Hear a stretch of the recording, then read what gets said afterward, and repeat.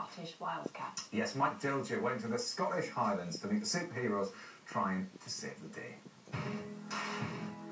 The UK is home to one of the rarest cats in the world. A fearsome feline with a striking coat and bushy tail, right on the brink of extinction. And without urgent action, it's likely that in my lifetime we'll lose the last of the UK's great land predators, the Scottish Wildcat. It's thought that just 35 pure wildcats may remain in the whole of Scotland, forced into just a handful of possible locations, including this one, the Ardnamurchan Peninsula. Dr. Paul O'Donoghue is determined to save this iconic animal, and he's starting here because this area is mostly surrounded by water, offering the best opportunity to isolate and so protect one of the last remaining wildcat populations from a very real threat. Morning, Paul. Morning, Mike. I thought I was coming to Scotland to look for Scottish Wildcat, and here I am in a village hall in the middle of nowhere. What's going on? You're absolutely right. This is where real Scottish Wildcat conservation happens. This is our neutering clinic, so we've converted a village hall into a vet centre. The Scottish Wildcat's biggest threat comes from domestic cats turned feral.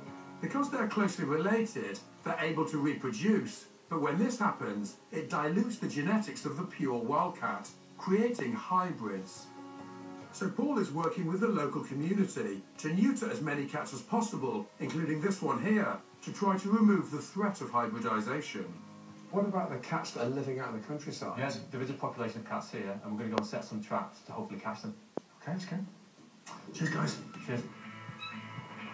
To create a place where true wildcats can thrive, Paul must catch, assess, and if necessary, neuter every feral cat and hybrid on the peninsula. Hybrids that look wild can now be tested using a special DNA test, ensuring any true wildcat caught is released unneutered. Traps are placed throughout the woodland. Once concealed, a trail of bait is placed around the trap to entice the cats inside. So does that mean we're completely set? Come back tomorrow morning? First thing in the morning, hopefully we've got a wildcat. Perfect, let's go. Along with the physical traps, camera traps also monitor the area to help assess the cat population. Paul is confident there are wildcats here, as tantalising glimpses have shown cats with very distinctive markings. Let's hope our trap works, and any cat nearby is hungry for our bait.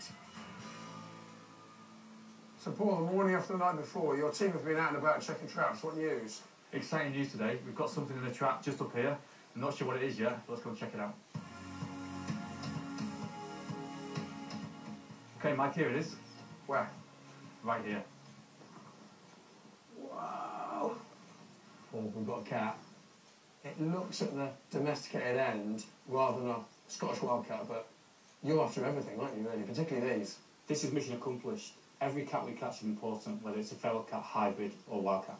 So we need to get this cat off the hill as quickly as possible to our vet clinic. Good to go. This black cat is obviously feral and will be neutered in the clinic before being released back into the wild. This one cat alone could produce 180 kittens in its lifetime, so controlling the feral cat population is an uphill struggle. Paul set himself an ambitious task, yet he believes it's not only achievable but also vital if the Scottish Wildcat is to have a future on this peninsula. And Mike joins us now.